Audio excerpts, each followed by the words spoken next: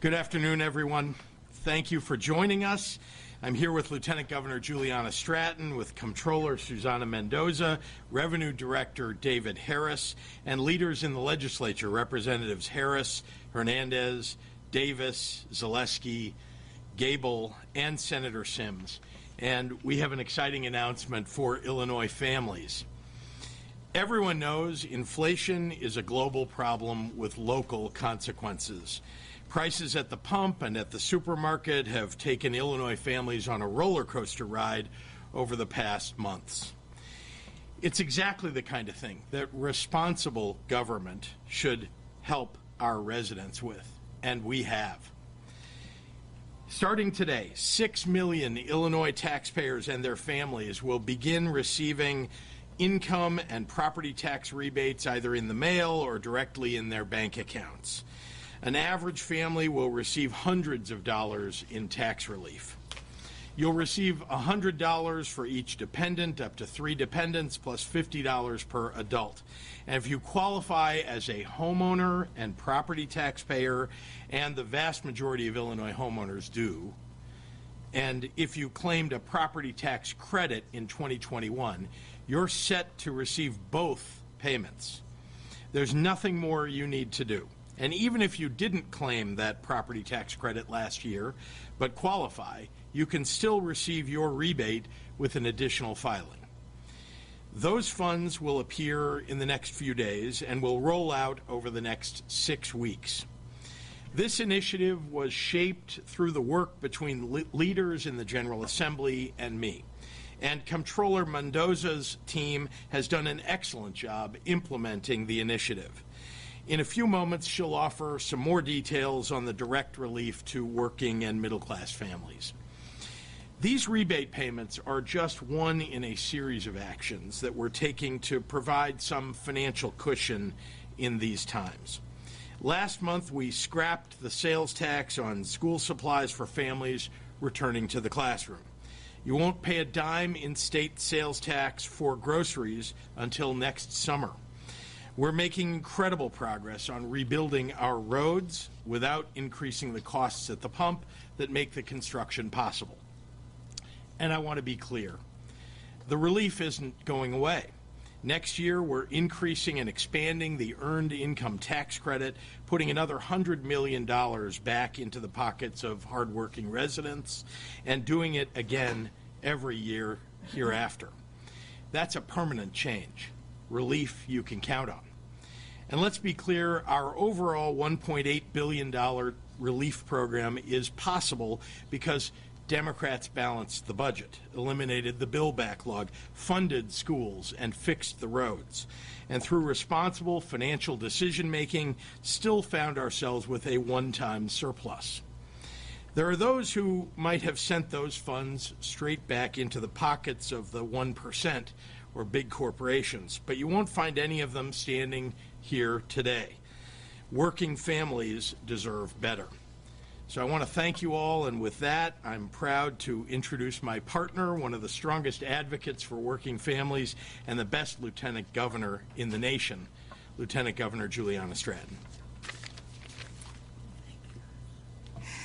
Good afternoon, everyone. I'm Lieutenant Governor Juliana Stratton, and I use she, her pronouns. Thank you so much, Governor, for that warm introduction and for always leading our state with the well-being of Illinois families as the top priority. I also want to acknowledge everyone joining us for this announcement who are committed to providing Illinoisans the support they need. In the interest of time, I'll just say thank you to the elected officials and leaders present for your hard work and dedication to the communities you serve. You know, good government is about being there for the people we serve and showing them that we are and will continue to be there for them. With the issuing of these tax rebates, let me paint a picture of how we are showing the people of Illinois that we see them and we are listening to them. Starting now and in the coming weeks, a person in Illinois can walk up to their mailbox thinking, I'm just going to find another bill that needs to be paid. But instead, they find a postcard sent from the state of Illinois telling them that they have money on the way. Imagine, in the face of inflation and unprecedented challenges put on the families of our state, what that message could mean to so many. Not another bill or marked up price tag, but a message that says this money is for you because we know how hard you work. For working families with children, that money could put more food on the table. It could relieve the stress of trying to make ends meet or having to take an extra shift to make sure the rent or mortgage is paid on time. It could mean finally having a little extra money to save for the future after being stretched too thin to focus on anything but making it day to day. Because this is about relief, and that's why our state leaders work to provide $1.8 billion in direct tax relief and will continue efforts to put money back in the pockets of Illinois families. We know there's more work to do, and we are far from done, but we are in this together as one Illinois, and we'll rise up as one. Thank you, and now I'll pass it over to Controller Susana Mendoza. Controller? Well, thank you, Governor Pritzker and Lieutenant Governor Stratton and Director Harris and all of our other dignified leaders here. I will say that we're missing two really important people, but I want to make sure that they're appreciated as well, and that is Speaker Welch and Senate President Harmon, who were integral in all of this happening as well. But it's wonderful to be here with all of you today.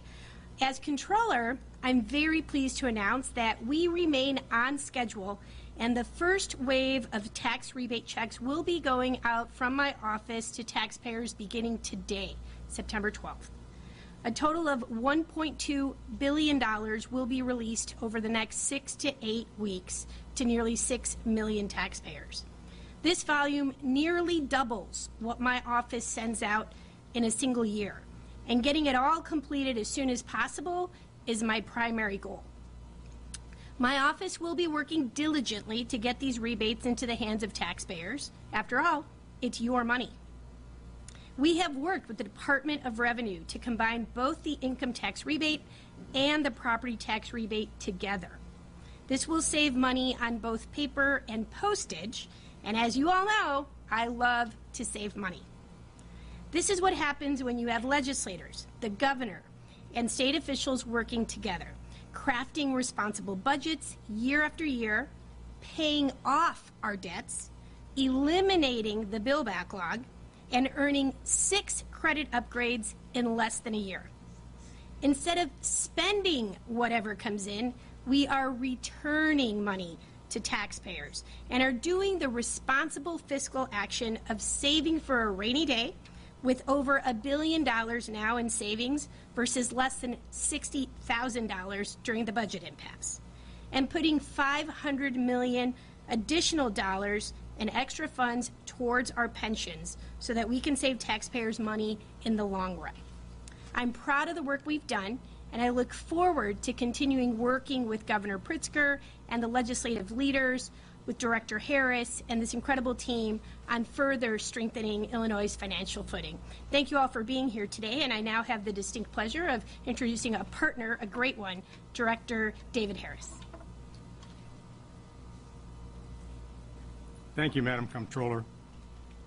It is an exciting privilege for me to stand here with Governor Pritzker, Lieutenant Governor Stratton, the Comptroller Mendoza, and these distinguished legislators to talk about genuine tax relief for the people of the state of Illinois. The department was instrumental in helping to make all of this happen, and I think we've got an absolutely great program out there for our taxpayers. You've heard the highlights, but let me give you just a brief description of some of the specifics on the background. Roughly 6 million taxpayers will get tax rebates. That's divided. About 3 million will get direct deposits, and about 3 million will get paper checks, depending on the method of refund or how they filed their returns. There's still about 200,000 returns to be expected before October the 17th, which is the last filing date for last year's return.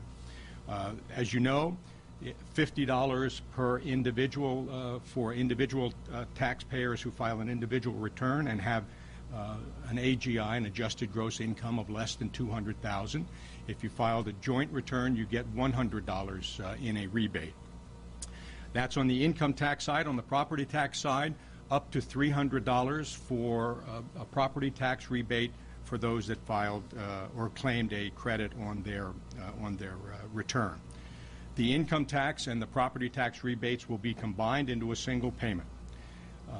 The coordination between the Department of Revenue and the Comptroller's Office is routine. We do this with tax refunds, so there was no hurdle to get over to do that for property tax rebates. The rebates will be issued on what's known as a first-in, first-out basis, so that the taxpayers that filed soon after tax filing season opened on January the 24th will be the first ones to get their rebates. The 3 million individuals that filed or that will receive a direct deposit are also going to get, as was referred to, a postcard alerting them to the fact that the rebates are in process. And the reason that was done is, think about if you received money all of a sudden in your account that you didn't know was coming. You'd say, wait a minute, there's something wrong here. So we wanted to alert taxpayers that are getting a direct deposit that what that money is for. As for the paper checks, there's a notification on the paper check that it is due to the rebates. Again, the rebates are issued automatically based on your tax returns, so taxpayers don't have to do anything. That money is going to come to them directly. There will be taxpayers who may not have a tax liability and may not then automatically be eligible, or may not automatically get a property tax return even though they have filed or paid property taxes. There is a very simple form on the website of the Department of Revenue, which is tax.illinois.gov, that those taxpayers can fill out and send in either on paper or they can do it electronically. All questions related to the tax rebates are available, or answers are available on that website, tax.illinois, Illinois spelled out, .gov, G-O-V, tax.illinois.gov. Thank you very much, and I will be followed by my former colleague and a great legislator, the Leader Harris from the House.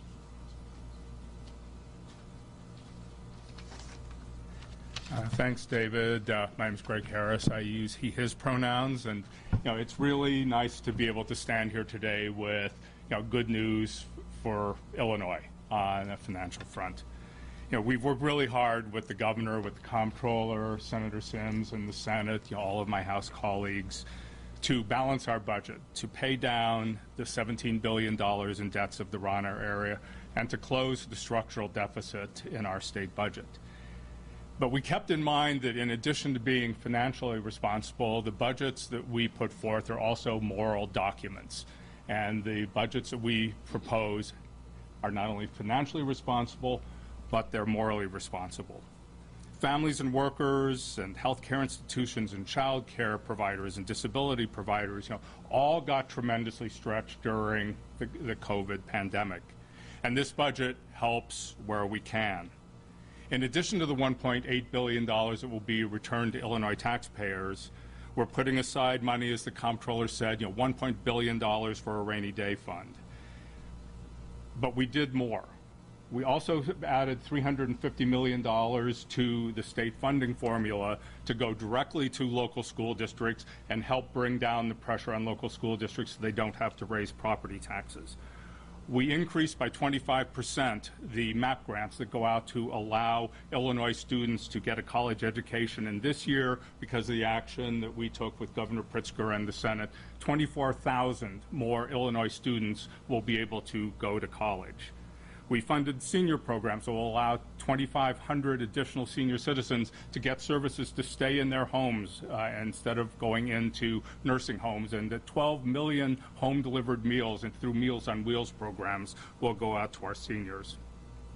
We put $410 million into child care, to preserve and expand the availability of childcare so that as parents are trying to figure out how to get back to work and juggle their work and their school and their families at home, there's going to be resources out there to serve them. And certainly the largest increase in Illinois history in funding for mental health and substance abuse, because we know in going through COVID that so many people are struggling right now, and every person, despite what community you live in, what corner of the state, deserves access to community-based and culturally appropriate mental health and substance abuse services. And I just want to point out too that we did this very conservatively, relying on the projections of tax revenues from a growing Illinois economy. Since Governor Pritzker has taken over office, we've seen our economy stabilize and grow.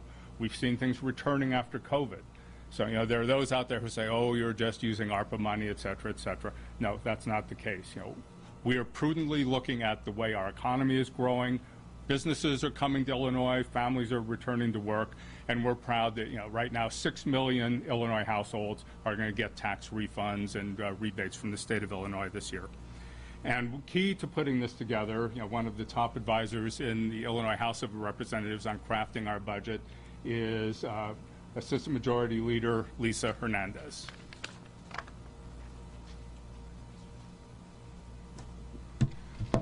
Thank you, Greg, for that introduction. Good afternoon. I am pleased to be here to help announce the rollout of the tax rebates included in the FY23 budget. Due to the current inflation and the lingering effects of the COVID-19 pandemic, we know Illinoisans are struggling. This year has not been easy for individuals and families alike, yet we are inspired by the grit and determination you all have shown as you continue to overcome the challenges. As your elected leaders, it is our duty to provide financial relief to the people and families that need it the most. My colleagues in the General Assembly and I have worked hard to collaborate with the Governor's office to do just that. The property and income tax rebates we are announcing today are putting money back into the pockets of Illinois taxpayers as they work hard to make ends meet for themselves and their families. These rebates will help the everyday Illinoisan put food on the dinner table, gas in the car, or simply help them to get through this time a little easier. And all these tax rebates demonstrate our ongoing commitment to supporting working class people and families in Illinois. You are the lifeblood of our state, and we will continue to show up and stand up for you. I am grateful for my colleagues, Governor Pritzker and his administration, for their cooperation and collaboration in providing Illinois families with this tax relief. Together, we sought to provide financial support to the people of Illinois during these turbulent times, and only together were we are able to make this possible. Let's continue to build a stronger Illinois for all. And I'll say this in Spanish as well.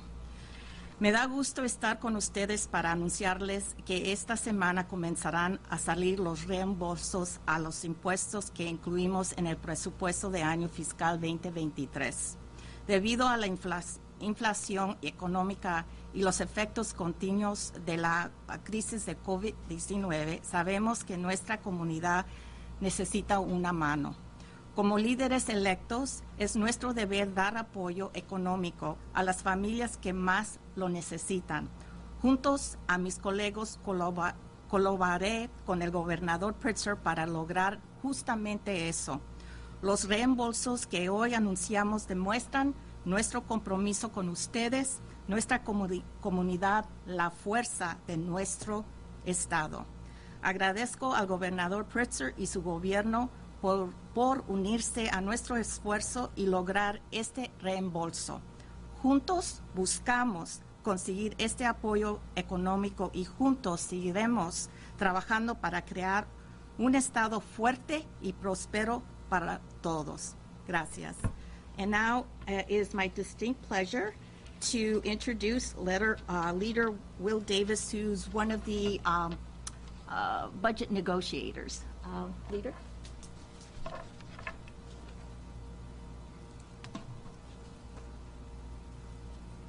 Thank you very much, Leader Hernandez, for that kind introduction. Good afternoon, everyone. I am Will Davis. I'm state representative of the 30th District, which comprises several communities in the south suburbs of Chicago. I can't tell you how pleased and honored I am to be here with these individuals seated behind me. The opportunity to work to try to benefit not only my constituents but individuals throughout the entire state of Illinois is something that I truly enjoy and look forward to every year. We've done something very historic. I don't believe in my tenure as a legislator I've ever seen this type of tax relief package that is benefiting Illinois residents. You've heard from previous speakers about all the great things that are being done to try to impact individuals here in Illinois. And if I had to, in this case, sum it up into kind of 2 words, I would probably say cha-ching. And we know it's not a lot, but every little bit helps. When you think about not only being able to put food on the table, gas in the car, but if you are a family or an individual that has young children, you're also thinking about the ability to pay for after-school programming. If you're working hard, you want your young people to have a safe place to be at the end of the school day and not just being a latchkey child. So you're thinking about what it is and the impact for young people as well. Part of our tax relief package was a sales tax holiday for school supplies, as our young people are just getting back into the swing of things with school. But we know school supplies are expensive. I think that T183 calculator that is required for high school students, that in and of itself costs over $100. So here's an opportunity to either put some money back into their pockets that maybe they've spent already, or an opportunity to get something that they couldn't necessarily afford to begin with. So this is great to be able to be a part of this and the impact that it's going to have on residents. The governor talked a little earlier about infrastructure. He was just in Harvey, Illinois, just at the end of last week to talk about an infrastructure project that's moving forward after about 12 years of being delayed. That project is going to benefit the city of Harvey, the village of Riverdale, the village of Dixmoor, and the city of Blue Island. So in addition to trying to put these resources back into the pockets of individuals, the governor's doing tremendous things throughout the entire state of Illinois. He's taking a multifaceted approach. He's not just doing one thing and then going back to the drawing board to try to figure something else out. He's working with the General Assembly. He's working with Democrats to try to put together packages that are going to benefit the entire state of Illinois as well as our districts as well. And I'm very proud to stand here with him and to congratulate him as well as members of the General Assembly who are working to try to make sure that we are doing everything possible to benefit residents here in the state of Illinois. And again, as you think about the individuals seated behind me, it's not only just the work of the General Assembly and the Governor's Office, and then you've got the implementation aspect of it from Director Harris, Department of Revenue, as well as Comptroller Mendoza. So this is a great dream team that we have sitting behind us, working very hard, and we'll continue to work hard on behalf of residents in the state of Illinois. So I'm pleased and honored to be here with you today. And next, I'd like to bring to the microphone another leader in the Illinois House, Leader Robin Gate. Thank you.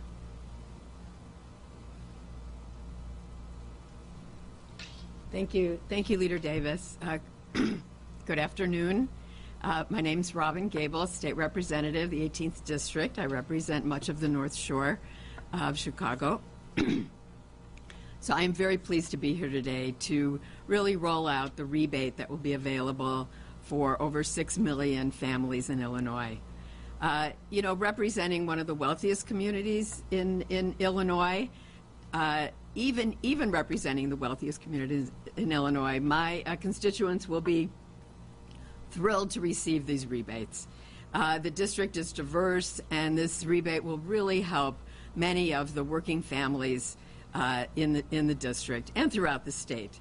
As you've heard, the details of the program, it will really help families who, you know, sometimes live paycheck to paycheck. This will be some additional cash that they can use for either food on the table or possibly saving these dollars. So I really thank the governor, I thank all my colleagues, and I really want to thank Director Harris. This was a great idea. Along with Leader Davis, I have never seen anything like this before in the state, and I'm really proud to be part of the process. It is now my pleasure to introduce Senator L.G. Sims, a good friend and one of the key budgeteers who put this plan together.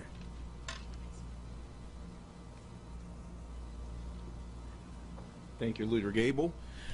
Governor Pritzker, Lieutenant Governor Stratton, Director Harris, Controller Mendoza, thank you all for your fortitude and your desire to push forward for the people of the state of Illinois. As we crafted this year's budget, we knew we were being what all of us were hoping for was focused. We were being focused on the future, focused on providing for those individuals who could not provide for themselves, making sure that we are paying off our bills. And once we start to look at and we were able to pay our bills, we knew we had to give back and help Illinoisans pay theirs. That's why that $1.8 billion in tax relief is so critical. It allows families to put money back into their pockets, allows them to address the concerns and the needs that they have, the challenges that they face each and every day. Consistency is a great thing. It requires and allows us to make sure that we are making decisions on an ongoing basis for the future of this great state. More than 13 million people in the state of Illinois require, and they demand, that we do things on their best interest. And that's what we're working towards. We're working towards a budget that fully funds our pension system, that fully funds education, that it pays our old bills.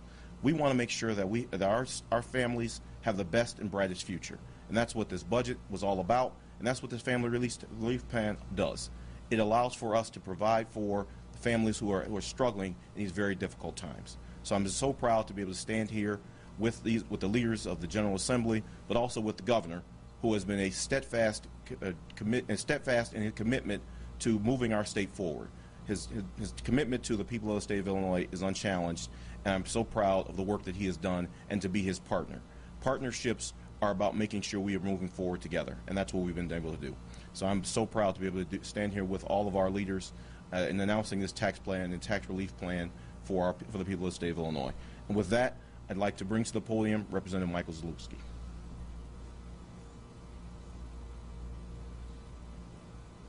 Thank you, Senator. Thank you to the Governor, Lieutenant Governor, Controller, and my colleagues. When you go last, you get to cover anything anyone else hasn't covered. This was, as Revenue Chairperson, it's been 5 years of telling everybody no. This was the year finally we got to tell Illinoisans yes, and it's a very exciting document. Greg mentioned budgets are moral documents. I would say our tax code is a moral document too, and it's becoming fairer. Illinoisans are deriving a benefit from a tax code for the first time in a long time. The governor touched on it, and it's an understated thing, but the expansion of the earned income tax credit is a huge deal for Illinoisans who are emerging in this state and trying to make their way.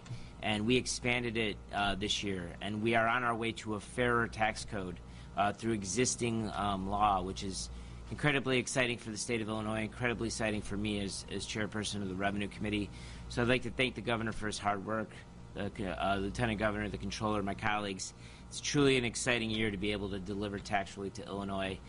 And with that, I'm going to give it back to the governor for questions and run away as fast as I can. Very good. Thank you. Happy to take questions from members of the media. Governor, on the property tax rebate, Yes. Republicans say the rebates are fine, but you're not taking into account that the average homeowner had an added property tax bill of about $2,000 since you took office. Why not push for a property tax freeze or restructuring how local governments collect property? There absolutely is more that we ought to do on property taxes, and let me be clear, property taxes are the purview and under the control of local governments. That is not a state government function. What we're trying to do is alleviate some of the burden that people are suffering at the local level from local property tax levies. There were a number of bills that I know Representative Zalewski and his committee considered that I think are worthy of us pursuing going forward to make sure that we're lowering property tax across the state. You know that one of the major programs that I put through was reform of police and fire pensions so that we would lower the burden on local property taxes across the state. We accomplished that. 75 years of governors and legislatures trying to do something about that. We got it done. So no doubt about it, more needs to be done on property taxes. But given that the average property tax owner in Illinois is paying more than $2,000 since you took office, why not push for a property tax freeze, given we've had all this federal money coming in to the state, there are other opportunities to fund schools and things that local property taxes pay for. Well, you say federal money's coming into the state, absolutely, but that's one-time money. So be clear, we use that for one-time purposes. What we need is comprehensive property tax reform so that we can bring down property taxes going forward. This should not be a problem every single year for property taxpayers. The fact that property taxes are going up, it's a huge challenge for the state of Illinois. But this year, because we had a surplus, and because it's a one-time surplus, we're providing a one-time property tax relief measure that puts hundreds of dollars back in people's pockets. But no doubt more work needs to be done. But Illinois families have been suffering for months now, trying to make ends meet and figure all this out. Inflation, yeah. With inflation and gas prices. So the $1.2 billion released over the next 6 to 8 weeks, some might think that you're trying to buy votes. Well, we passed it back in the spring. That's when you pass a budget. It went into effect at the beginning of the fiscal year. That's July 1st. It takes some time. The comptroller only just got enough paper. Think about the supply chain issues in order to be able to issue the checks. And then, of course, you've got to make sure you've got the reserves of $1.2 billion to send out to people when you're sending the checks out. So that's why it takes a little time. But as fast as possible, this is just about 2 months after it became effective. So as fast as we could, the checks are going out. Governor, you mentioned the lack of communication last week with Governor Abbott of Texas. Has anything changed? Have you called him? And also, is there any indication that the Arizona governor might be sending people to Illinois? Have not heard from the governor of Arizona or any effort in that regard. We have reached out, our department heads, people within the departments have reached out to the state of Texas, to their departments, their counterparts, to get information. We don't get information from the state of Texas. Think about this. They're sending people on buses without telling us when they're coming. They sometimes arrive with 3 to perhaps 24 hours notice. And that means that we've got to find shelter for them. This is potentially hundreds of people at a time. We've got to find shelter for them, make sure that we're providing the right kind of medical care. Some people arrive with particular medical problems. Some are just healthy and need to get a checkup. But an awful lot has to be done upon their arrival. We're a state that cares for people who need that care. We're a welcoming state. We have welcoming centers. Oh, by the way, reception centers that we put together are there to receive those buses. The governor of Texas is sending those buses to Union Station instead of just driving them right to where people can get the care that they need, and we can begin to provide the shelter and the food that they need. So, look, we're managing as best we can, but the governor of Texas is sowing chaos around the nation doing this. We aren't the only state that's received asylum seekers from Texas, and again, he's doing this to everybody, or at least to several states now, and we're not unique among those states, but we certainly have reached out, and it is very important, and I'll be clear right here. The governor of Texas needs to stop sowing chaos and needs to actually work with states if he's going to, send people. And let's make sure these people actually wanted to go to the states that they're being sent to, because otherwise it's kidnapping. Governor, can I follow up with that? Because sure.